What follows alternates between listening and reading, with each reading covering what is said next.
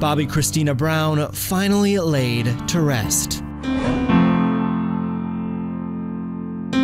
Bobbi Kristina was buried next to her mother, Whitney Houston, at Fairview Cemetery in Westfield, New Jersey Monday. ET can report a gold hearse, just like at her mother's funeral, carried the 22-year-old's casket to the funeral home before the burial. It was accompanied by a police escort and followed by black limos carrying Bobbi's family, including Aunt Pat Houston and Uncle Tommy Brown. Fans of Whitney Houston stood outside of the funeral home with memorial signs for both Whitney and her daughter as the hearse arrived. The burial followed a private memorial service the family held in Georgia over the weekend.